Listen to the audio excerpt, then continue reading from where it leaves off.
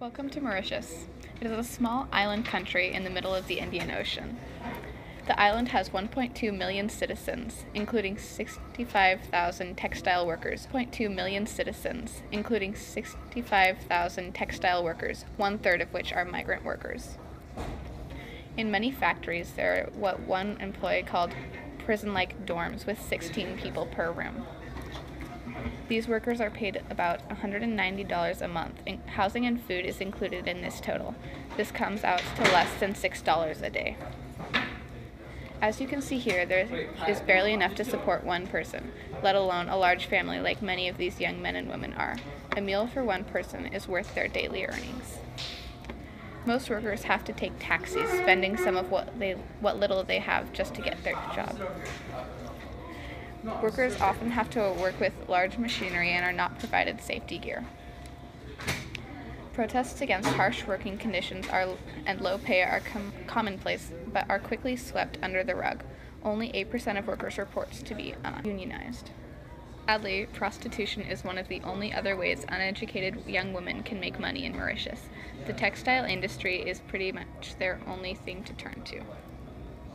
Mauritius is one of the healthier countries in Africa with below average number of diseases. Many illnesses have been eradicated like yellow fever. They are still working.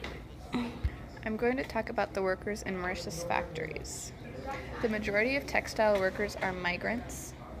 Workers cannot complain about conditions or they will be deported. The average worker in Mauritius works an 87-hour work week, including overtime. Now I'm going to talk about the workday of a textile worker in Mauritius. A workday is from 8:30 in the morning to 11 at night. Workers have 2 breaks, each a half-hour long. Workers are given a 15-minute lunch but are confined to factory premises. Purchasing from brands that pay workers a living wage saves textile workers from harsh conditions. Brand policies of Calvin Klein. I will be doing this on cotton. Pollution. The pollution for the clothing is horrible.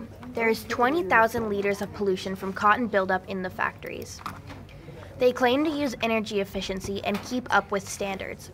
They try to present themselves by an environmentally conscious brand. The amount of cotton is crazy. Here's all about cotton. A PVH company, which is the company that owns Calvin Klein, claims to be following all the standard rules, maintain a safe and respectable working environment. Calvin Klein respects all races and colors and creeds in the code of conduct. They must be willing to sign a confidentiality agreement. Life in a factory. Warning for abuse left a factories closed and employees out of work for all the charges against abuse. They were mentally abused and chemically mixed by workers. Taken steps forward to stability but needs to improve. Carbon emission materials and production, as well as water use. Bangladeshi employees protest about closing factories because of abuse. It's just better to avoid Calvin Klein for the better of people and the earth. Raw materials. What are Calvin Klein's jeans made of? And what materials goes into them? Well, the most materials in Calvin Klein's jeans is cotton. 1 kilogram of cotton equals 20,000 liters of water. That is a lot of water for 1 kilogram of cotton. So imagine all of this fields of cotton, and 1 kilogram equals 20,000 liters. Imagine how much water goes into this. Spandex is the next one that are in their chemicals. So where does spandex come from? Well, spandex is chemically made. And that is really bad for our earth.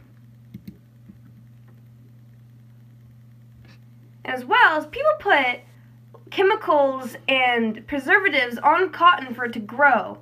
And it kills a lot of our land and pollutes our waters. As well as spandex. Spandex pollutes our waters very much because it's all chemically made and goes straight into our water. This is what happens when you put chemicals into spandex to make spandex. And the cotton It pollutes our waters terribly. And it's just the oils and pollution that goes into our waters is just terrible.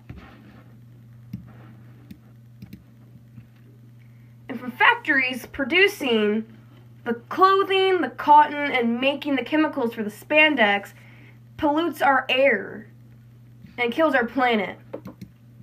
And there's only 3% of fresh water on our entire Earth, and a lot of that goes to cotton and production for animals and everything else. And a lot of it's getting destroyed. Workers. The workers that make Calvin Klein's clothes, and in general, don't get treated very well. And it's very bad for them. And that's not all. The workers work for time and hours with no breaks and don't get treated well again. So this luscious land, beautiful, and just great land will be destroyed in our eyes over time. We can make a difference. If you recycle your clothes, give your clothes to other people who need them, we can protect our planet and keep it healthy. Fight for our world.